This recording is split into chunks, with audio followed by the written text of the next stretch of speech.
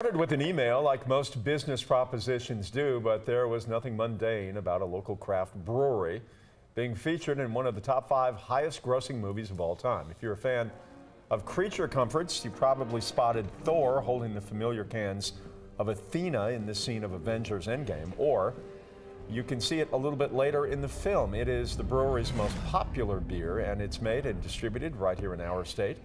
Creature Comfort CEO Chris Hennon says when Endgame is filming next door and Marvel Comics comes a-knockin', you can't say no.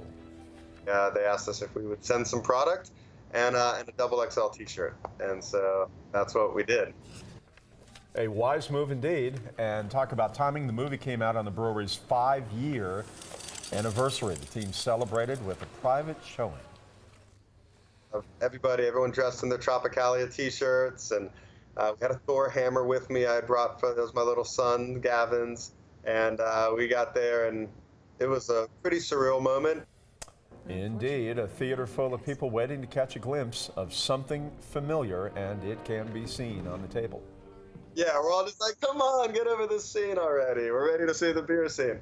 A lot of cheers and applause, and sort of the theater we were at did have Tropicalia, so a lot of us had prepared appropriately ahead of time, and so everybody give some cheers, and it was really neat.